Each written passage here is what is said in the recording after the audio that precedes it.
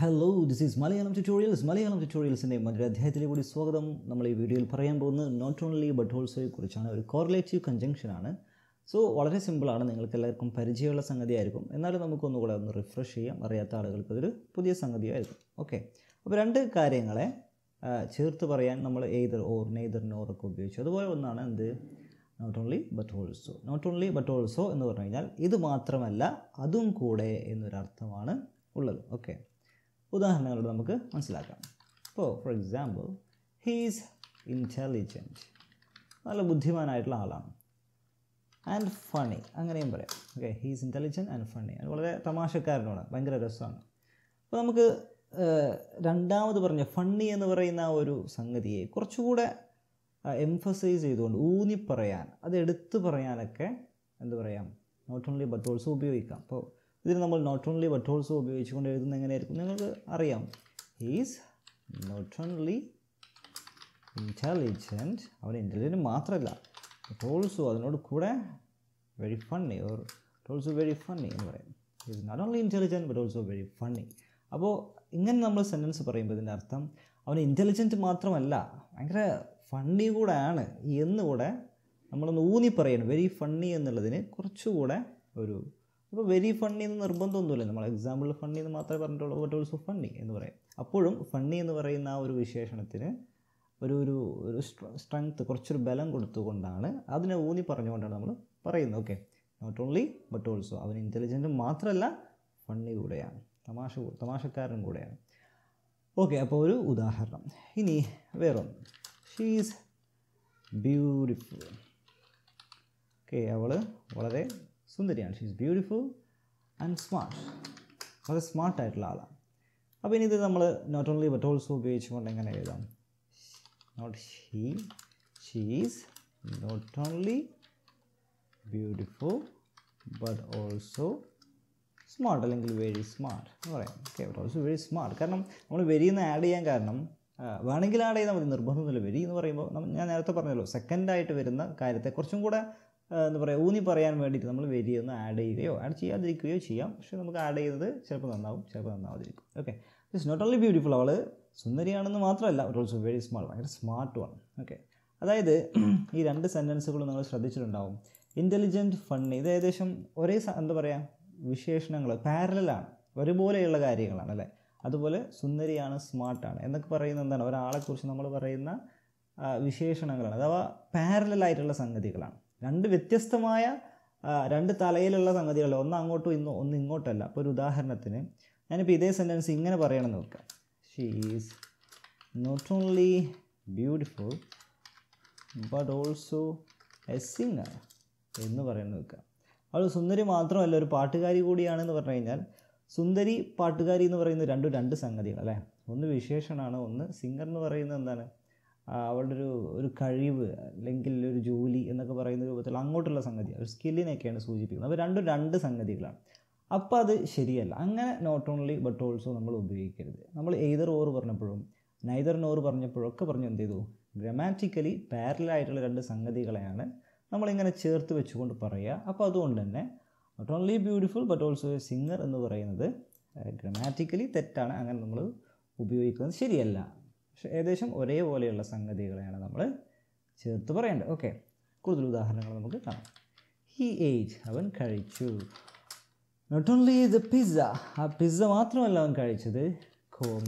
ഒരു കാര്യം ഞാൻ നിങ്ങളോട് പറയാൻ പറഞ്ഞു, നമ്മൾ നോട്ട് ഓൺലി ഇൻ്റലിജൻറ്റ് എന്ന് കഴിഞ്ഞാൽ പിന്നെ ബട്ട് ഓൾസോ തുടങ്ങുന്നതിന് മുമ്പായിട്ട് ഒരു കോമ ആഡ് ചെയ്ത് കൊടുക്കാം. Okay, it's very important. Okay, but also very smart. He eight not only the pizza, അവൻ പിസ്സ മാത്രമല്ല കഴിച്ചത്, പിന്നെ ബട്ട് ഓൾസോ, നമ്മൾ കോമ കഴിഞ്ഞാൽ പിന്നെ ഒരു സ്പേസ്, കോമ കുത്ത് ഒക്കെ ആഡ് ചെയ്ത് കഴിഞ്ഞാൽ ഒരു സ്പേസും കൊടുക്കാം കേട്ടോ. ജസ്റ്റ് പറഞ്ഞു എന്നുള്ളൂ. ബട്ട് ഓൾസോ ദ സോഡ എന്ന് ഞാൻ പറയാം. Okay, but also the soda എന്താ അപ്പോൾ അതിൻ്റെ അർത്ഥം? അവൻ പിസ്സ മാത്രമല്ല കഴിച്ചത്, ഹി എയ്റ്റ്, അവൻ കഴിച്ചു. നോട്ട് ഓൺലി ദ പിസ്സ മാത്രമല്ല ബട്ട് ഓൾസോ ദ സോഡ, സോഡയും. പിസ്സ മാത്രമല്ല കഴിച്ചത്, സോഡയും എന്ന് പറഞ്ഞു കഴിഞ്ഞാൽ സെൻറ്റൻസിന് എന്തോ ഒരു കുഴപ്പമുണ്ട് അല്ലേ. അതായത് അവൻ പിസ്സ മാത്രമല്ല കഴിച്ചത്, സോഡയും കുടിച്ചു എന്ന് പറയാം. ഓക്കെ, അപ്പോൾ കറക്റ്റാണ്. പിസ്സ കഴിക്കുക, സോഡ കുടിക്കുക, ഏകദേശം ഒരുപോലെയുള്ള കാര്യങ്ങളാണ്. അപ്പോൾ ഇതെങ്ങനെ പറയേണ്ടി വരും? ഹി എന്ന് നമ്മൾ ആദ്യം കൊടുക്കണം, എന്നിട്ട് പിസ്സ കഴിച്ചു, അതുപോലെ തന്നെ സോഡ കുടിച്ചു. അപ്പോൾ അതാണ് നോട്ട് ഓൺലിയുടെയും ബട്ട് ഓൾസോയുടെയും ശേഷം വരേണ്ടത് അല്ലേ. അപ്പോൾ ഹി എയ്റ്റ് എന്നുള്ളത് നമുക്ക് ഉള്ളിലേക്ക് ഇടാം.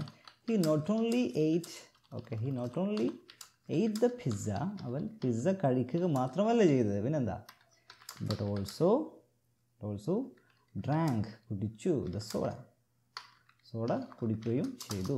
അപ്പോൾ സെൻറ്റൻസ് എന്തായി, കറക്റ്റായി. കാരണം നോട്ട് ഓൺലിക്കും ബട്ട് ഓൾസോക്കും ശേഷം ഒരേപോലെയുള്ള ഗ്രാമാറ്റിക്കലി പാരലായിട്ടുള്ള സംഗതികൾ വന്നു. അപ്പോൾ എന്തായി, ആ സെൻറ്റൻസ് കൃത്യമായി. ഓക്കെ, മറ്റൊരു ഉദാഹരണം, he is kind and generous. ഉദാഹരണം മാന്യനൊക്കെയുള്ള ഒരാളാണ്. ഓക്കെ, ജനറസ് എന്ന് പറഞ്ഞാൽ കൈൻഡ്, ദയാവായ്പുള്ള ഔദാര്യവാനായിട്ടുള്ള ഒരാളാണ്. നമ്മളതിങ്ങനെ ചേർത്ത് പറയും, he's not only kind but, kind കഴിഞ്ഞതിന് ശേഷം നമ്മളൊരു കോമ ഇടണം, but also generous. Okay, but also generous. സിമ്പിളാണല്ലേ, not only but also generous. He visited, അതായത് അവൻ ജർമ്മനി മാത്രമല്ല സന്ദർശിച്ചത്, സ്പെയിനും സന്ദർശിച്ചിട്ടുണ്ട്.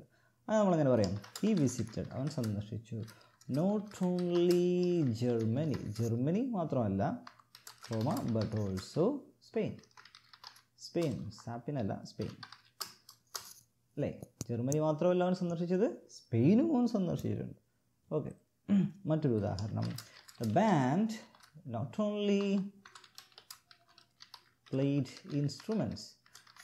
ബാൻഡ് എന്ന് പറഞ്ഞാൽ സംഗീത ട്രൂപ്പ് നമുക്ക് പറയില്ലേ. ബാൻഡ് ഇൻസ്ട്രുമെൻറ്റ് പ്ലേ ചെയ്തു എന്ന് മാത്രമല്ല, പിന്നെ എന്ത് ചെയ്തു, ബട്ട് ഓൾസോ ഡാൻസ്ഡ്, അവർ നൃത്തം വെക്കുകയും ചെയ്തു. ഓക്കെ, അപ്പോൾ ഇൻസ്ട്രുമെൻറ്റ് പ്ലേ ചെയ്യുക, നൃത്തം വെക്കുക, അതൊക്കെ ഏകദേശം ഒരേ കാറ്റഗറി ആയതുകൊണ്ട് തന്നെ നമുക്ക് നോട്ട് ഓൺലി ബട്ട് ഓൾസോ ഉപയോഗിച്ചുകൊണ്ട് ചേർത്ത് പറയാം അല്ലേ. The car not only is economical, നമുക്ക് താങ്ങാൻ പറ്റുന്ന മോഡറേറ്റ് പ്രൈസ് ആയിട്ടുള്ളൊരു സംഗതിയാണ് നമ്മൾ എക്കണോമിക്കൽ എന്ന് പറയാം. അത് നോട്ട് ഓൺലി എക്കണോമിക്കൽ ആണെന്ന് മാത്രമല്ല, comma, but also feels good to drive ചെയ്യാനും നല്ല സുഖമാണ്. അപ്പോൾ ആ കാർ എന്ന് പറയുന്നത് അതിൻ്റെ രണ്ട് കാര്യങ്ങളല്ലേ, നോട്ട് ഓൺലി എന്താണ്, ഇസ് എക്കണോമിക്കൽ, അത് എക്കണോമിക്കലാണ് എന്ന് മാത്രമല്ല, but also feels good to drive, അത് നന്നായിട്ട് ഡ്രൈവ് ചെയ്യാൻ നല്ല സുഖകരമായിട്ടുള്ളൊരു വണ്ടി കൂടെയാണ്.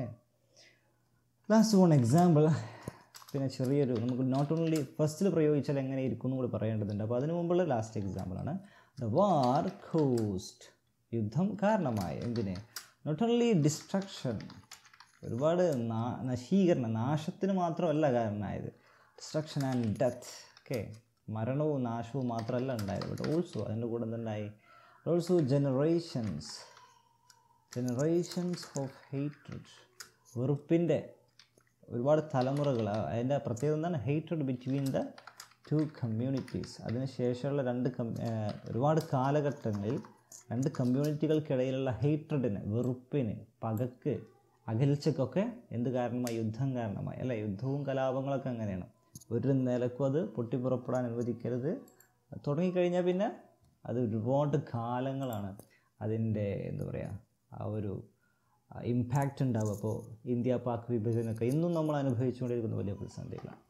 അപ്പോൾ അതാണ് പറയുന്നത്, the war cos not only destruction and death, നശീകരണവും മരണവും മാത്രമായിരുന്നില്ല യുദ്ധം കാരണമായിട്ടുണ്ടായിരുന്നത്, പിന്നെന്താണ്, but also generations of hatred between the two communities, രണ്ട് കമ്മ്യൂണിറ്റികൾക്കിടയിലുള്ള തലമുറകളോളം നീണ്ടു നിൽക്കുന്ന ഹേറ്റ്രഡും അതിൻ്റെ ഭാഗമായിട്ടുണ്ടായി. Okay, that's all example. അപ്പോൾ നമ്മൾ ചെറുത് മുതൽ വലുത് വരെയുള്ള എക്സാമ്പിളുകളൊക്കെ പറഞ്ഞു. ഇനി നമ്മൾ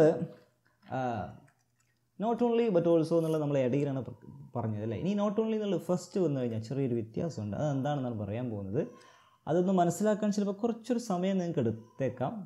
മനസ്സിലാക്കാൻ കഴിയുന്നവരത് മനസ്സിലാക്കുക, ഇല്ലെങ്കിൽ ജസ്റ്റ് ഇതുവരെ പറഞ്ഞത് മാത്രം നിങ്ങൾ ശ്രദ്ധിച്ചാൽ മതി, പിന്നീട് മനസ്സിലാക്കാൻ ശ്രമിക്കുക. Okay, he not only place guitar, അവൻ ഗിറ്റാർ പ്ലേ ചെയ്യുക മാത്രമല്ല ചെയ്യുന്നത്, he not only place guitar but also അതിൻ്റെ കൂടെ റൈറ്റ്സ് ഹിസ് ഓൺ സോങ്സ്, അവൻ സ്വന്തം പാട്ടുകൾ എഴുതാറുമുണ്ട്, രചിക്കാറുമുണ്ട്. അവൻ ഗിറ്റാർ പ്ലേ ചെയ്യുക മാത്രമല്ല ചെയ്യുക, അതിൻ്റെ കൂടെ പാട്ട് എഴുതാറുണ്ട്, അവൻ്റേതായിട്ടുള്ള പാട്ടുകൾ അവൻ തന്നെ എഴുതാറുണ്ട്.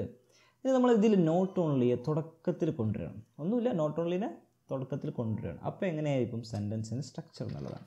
അപ്പോൾ നോട്ട് ഓൺലി തുടക്കത്തിൽ കൊണ്ടു കഴിഞ്ഞാൽ നോട്ട് ഓൺലി തന്നെയായിരിക്കും തുടക്കത്തിലുണ്ടാവുക, നോട്ട് ഓൺലി. പിന്നെ നമ്മൾ ഹീ പ്ലേസ് എന്നാണല്ലോ പറഞ്ഞത് അല്ലേ, ഹീ പ്ലേസ് ഗിറ്റാർ എന്നാണ് പറഞ്ഞത് അല്ലേ. പക്ഷേ നോട്ട് ഓൺലി നമ്മൾ തുടക്കത്തിൽ കൊണ്ടുവരുമ്പോൾ ചെറിയൊരു പ്രശ്നമുണ്ട്. നമ്മൾ എന്ത് ചെയ്യും? Not only does he play guitar, ഇവിടുന്ന് ആ എസ് എടുത്ത് ഒഴിവാക്കും. ഓക്കെ, സിംഗുലർ ആണെങ്കിൽ ഇപ്പുറത്തേക്ക് നമ്മൾ ഡു, ഡസ്, ഡിഡ് ഒക്കെയാണ് നമ്മൾ കൊണ്ടുവരിക. എന്താണ് ഓക്സിലറി വെർബ്, അതിനെ തുടക്കത്തിലേക്ക് കൊണ്ടുവരും. അപ്പോൾ not only does he play guitar, പിന്നെ ബാക്കിയുള്ളത് but also rights, not roads, but also rights his own songs. Okay, എന്താ വ്യത്യാസം വന്നത്?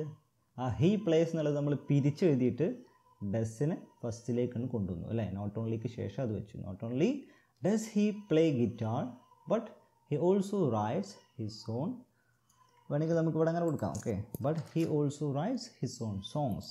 ഇനി നമ്മൾ നോട്ട് ഓൺലിയെ ഫസ്റ്റിലേക്ക് കൊണ്ടുവരുമ്പോൾ ഈ ബട്ട് എന്ന് പറയുന്ന ഈ സംഗതി ഉണ്ട്, ഇത് ഓപ്ഷണലാണ്. ഇത് വേണമെങ്കിൽ നമ്മൾ ആഡ് ചെയ്താൽ മതി, ആവശ്യമില്ലെങ്കിൽ നമുക്ക് ഒഴിവാക്കാം. വേണമെങ്കിൽ എന്ന് പറയാം, വേണമെങ്കിൽ വെക്കാം, അല്ലെങ്കിൽ ഒഴിവാക്കാം. ഓക്കെ, അപ്പോൾ എന്താവും? Not only does he play guitar he also rights his own songs, അതും ഈക്വലി കറക്റ്റാണ്. ഓക്കെ, ഇനി മറ്റൊരു ഉദാഹരണം. നമ്മളിപ്പോൾ പ്രസൻ്റ് ആണ് പറഞ്ഞത് അല്ലേ? ഡസ് ഉപയോഗിച്ചുകൊണ്ട് ഹീ പ്ലേസ് എന്ന് പറഞ്ഞു കഴിഞ്ഞാൽ അത് പ്രസൻറ്റ് ടെൻസാണ്. നമുക്ക് പാസ്റ്റ് ടെൻസിൽ ഒന്ന് ചെയ്ത് നോക്കാം. ഷീ ഫെയിൽഡ് ദ കോഴ്സ്, അവൾ ആ കോഴ്സിൽ തോറ്റു. And dropped out of the college. Okay, കോളേജിൽ നിന്ന് ഔട്ടായി. അത് നമ്മൾ ചേർത്ത് പറയുകയാണെങ്കിൽ, നോട്ട് ഓൺലി തുടക്കത്തിൽ വെച്ച് പറയുകയാണെങ്കിൽ, നോട്ട് ഓൺലി നമ്മൾ നേരത്തെ ഡസ്സാണ് വെച്ചത് അല്ലേ? ഇവിടെ ഫെയിൽഡ് എന്നാണ്. അപ്പോൾ എന്താണ്? ഇത് പാസ്റ്റ് ആണ്. അപ്പോൾ ഡസ്സോ ഡുവോ അല്ല, ഡിഡ് ആണ് വരിക. Okay, not only did she fail the course. പിന്നെ നമ്മൾ ഫെയിൽഡ് എന്ന് പറയില്ല, കാരണം എന്താണ്? നമ്മളതിനെ ആ ഫെയിൽഡിൻ്റെ ആണ് നമ്മൾ കളഞ്ഞിട്ട് ഡിഡാക്കി മാറ്റിയത്. Okay, not only did she fail the course but also, but ഓപ്ഷണലാണ്, ബട്ട് ഷീ ഓൾസോ, അതാണ് കുറച്ചുകൂടെ കൃത്യമായിട്ടുള്ളതെന്ന് തോന്നുന്നു. But she also drop out of college, drop ഔട്ടായി, കോളേജിൽ നിന്ന് ഡ്രോപ്പ് ഔട്ടായി.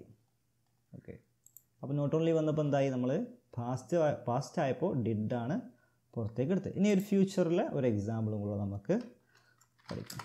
You will learn grammar, you will learn grammar in my English course. നിങ്ങൾ എൻ്റെ ഇംഗ്ലീഷ് കോഴ്സിൽ ഗ്രാമറൊക്കെ പഠിക്കും. And you will put it in to practice, ഞങ്ങളത് പ്രാക്ടീസ് ചെയ്യുകയും ചെയ്യും. ഓക്കെ, അപ്പോൾ ഭാവിയാണ്, ഫ്യൂച്ചറാണ്. നമ്മൾ നോട്ട് ഓൺലി തുടക്കത്തിൽ കൊണ്ടുവരണം കേട്ടോ. നോട്ട് ഓൺലി എന്തായിരിക്കും ഇവിടെ? ഡു ആണോ, ഡസ് ആണോ, ഡിഡ് ആണോ? അല്ല, ഇതിലെന്താണോ ഉള്ളത്? വില്ലാണുള്ളത് അല്ലേ? അപ്പോൾ വില്ലിന് നമ്മൾ തുടക്കത്തിൽ കൊണ്ടുവരണം. Not only will you learn grammar in my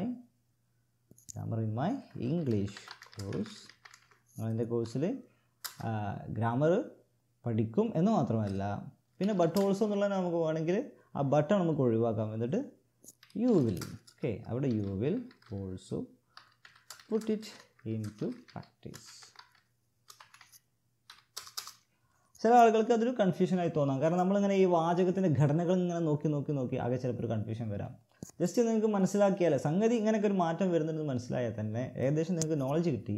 പിന്നെ അതിങ്ങനെ പ്രാക്ടീസ് ചെയ്തുകൊണ്ടാണ് നമ്മളത് നമ്മുടെ കയ്യിലാക്കുന്നത്, പ്രാക്ടീസ് ചെയ്തുകൊണ്ടാണ്. So not only but also എന്ന് പറയുന്നത് സിമ്പിളായിട്ട് മനസ്സിലാക്കാൻ ആഗ്രഹിക്കുന്നവർക്ക് തുടക്കത്തിലുള്ള ചെറിയ ഉദാഹരണങ്ങളോട് നമ്മൾ പറഞ്ഞത് മതി.